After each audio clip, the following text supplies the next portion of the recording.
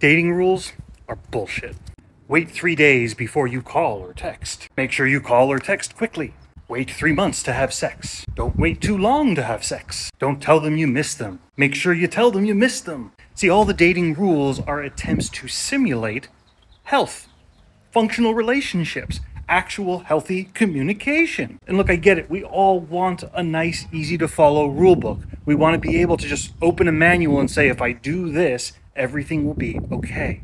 But healthy relationships actually require work and nuance. They require us to actually be in a reasonable place for the relationship, to be ready to relate to another person. Now, this doesn't mean we all have to be perfect or healed before we can be in a relationship.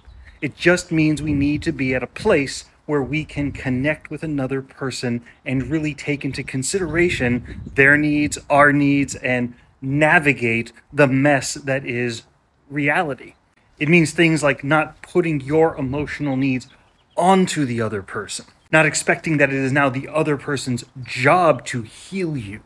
And that's why none of these rules ever actually work, and why relationship coaches get to keep posting videos on TikTok without actually fixing anything. Because if any of them actually did, we wouldn't be here anymore. Everyone would just have the one set of videos and the one set of rules, and everything would be great. So instead of trying to simulate a healthy relationship, just be in your messy relationship and do the best you can.